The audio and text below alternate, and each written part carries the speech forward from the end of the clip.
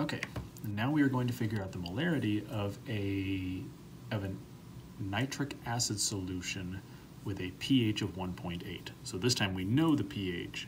We're trying to figure out what the molarity is. This is also a strong acid. Okay, so this completely dissociates. For every 1 mole of this, you're going to get an H+.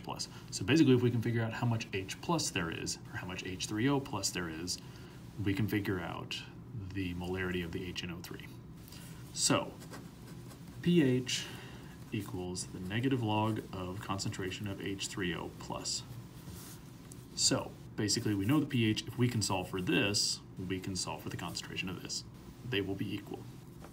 So our pH is 1.8. And this is equal to the negative log the concentration of H3O+. So, algebra here, switch colors. We basically need to get rid of the negative first, so we're going to multiply both sides times -1. That'll become positive.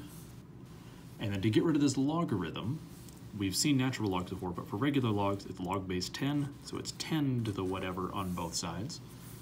This will go away.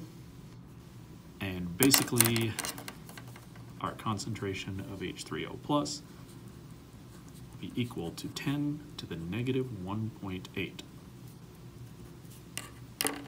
So, typing that in, 10 raised to the 1.8. Sorry, 10 raised to the -1.8 equals 0.016, I guess.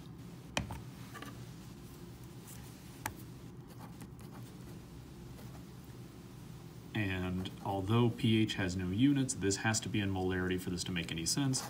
So the answer has to be 0.016 molar.